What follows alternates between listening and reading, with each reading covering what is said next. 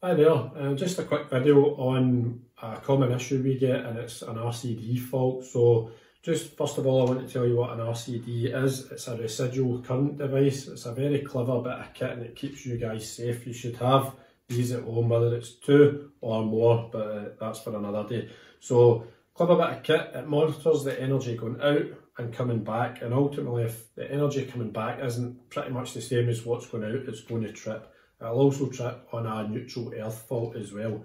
So that's what they are. What you guys should be doing is testing them every 6 months, which is simply just press the button and it will trip, reset it, happy days. That's all you need to do every 6 months. Now, if you've got an RCD fault, which is pretty common, I would say it's about 50-50% of the chance it's going to be an appliance or an issue with your actual electrical installation. The first thing you should do, which is the first thing we do, therefore you'd be as well doing it, saving some time and money, unplugging all your plugs in the house. Don't be tempted just to switch them off, physically unplug them, then put them back in one at a time. So ultimately you're just trying to work out via a process of elimination what it might be.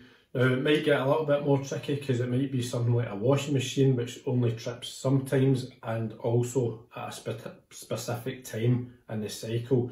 But ultimately you're trying to work out if it's an appliance or an issue in your installation. So if it's an appliance, you're going to have to get somebody to look at that appliance or possibly get rid of it. That's up to you. If you can't fix it by doing the thing with unplugging stuff, really you're going to have to contact a registered electrician. You'll first of all test the RCD to make sure it's working. That's a really quick test, but they also might have to test your installation. So hope this has been of help, and if you've got any questions or queries, please get in touch. Thanks a lot. Bye bye.